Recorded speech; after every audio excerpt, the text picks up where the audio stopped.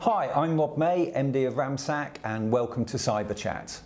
Today I want to talk to you about phishing and whaling. So phishing is an email that comes in pretending to be someone that they're not. We've all received phishing emails at some point. You've probably had the infamous email from a long lost family member who lives in Nairobi and is trying to get money out of the country and into your bank account. That's a crude form of phishing.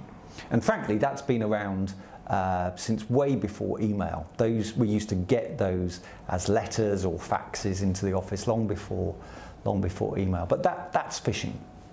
I think a bigger problem is whaling.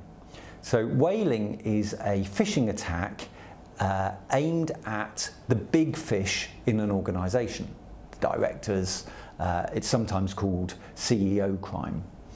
And there's a successful whaling attack every 15 minutes of every working day in the UK. And by success, I mean that money is transferred out of a bank account of a business into a criminal's bank account. So it's a huge problem, and the message just isn't getting through.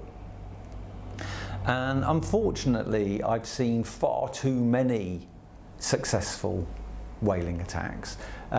One that springs to mind, we had a client, and the lady in accounts received an email from her MD, and the MD said, I'm at a trade show, which he was, and the world knew he was because he'd been tweeting about it.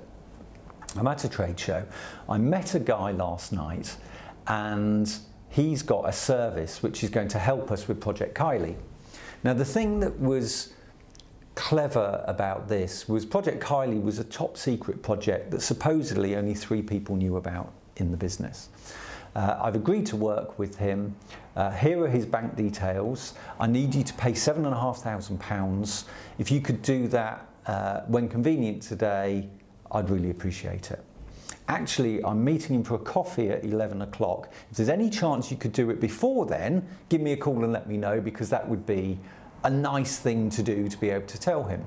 Now, the thing is, that was all written in a way that this particular MD spoke, and the way that he would talk to his accounts lady. So she read it and just was convinced that it was from him. So she transferred the £7,500. She phoned him up and said, I've done it. And he said, you've done what?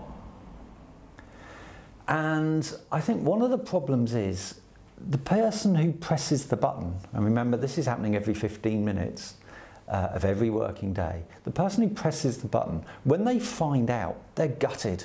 They're absolutely gutted that they've been tricked. But what they'll always say is something along the lines of, it was definitely from my MD or my CEO or whomever, and it's more than my job's worth not to do what my MD tells me to do. And we have to change that culture. What you need to be sure of is, within your business, it's more than their job's worth to make a payment based on an email instruction. You know, no one should ever do that. What they should be doing is picking up the phone saying, is this really you? Is this really what you want me to do?